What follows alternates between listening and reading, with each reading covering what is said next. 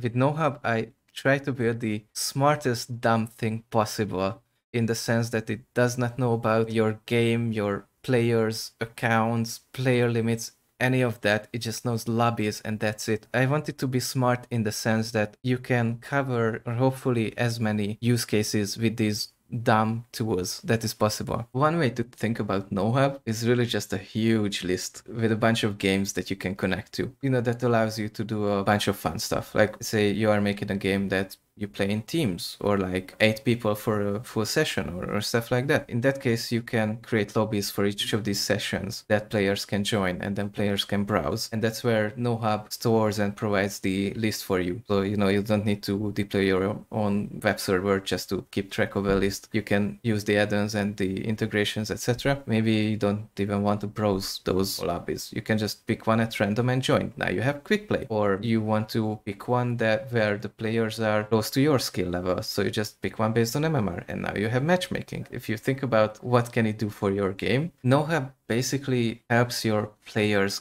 gather into groups, and that's why it does not have, again, lobby names, player limits, etc. Because if your game needs it, you can build it on top of nohub. If you don't need it, then you just don't get the unnecessary bloat and everyone's happy. Is this going to assist with the handoff between joining the lobby and then getting into the game? Or is this a lobby where I can still run and jump around the level and shoot at, people while we're just getting warmed up and waiting for everybody else to join? And the answer is that's all up to you, whatever you want to do, because nohub is just the vessel to get you connected with the other players. Where you want them to go from there after the connection is made is up to you. Yeah, exactly. At least for now, nohub has no idea who's in your lobby. It does not track anything like that. It's completely game agnostic as well. Lobbies have an ID and an address. Whenever you join a lobby, you get the address and then you can connect to whoever is hosting the game. But still, you often want stuff like pre-game lobbies, like a character setup screen. You don't jump immediately into the action and into the game, but you have a moment to customize your avatar or set your name or whatever. And when everybody's ready, the server broadcasts a message saying, hey, it's time to actually go play. And then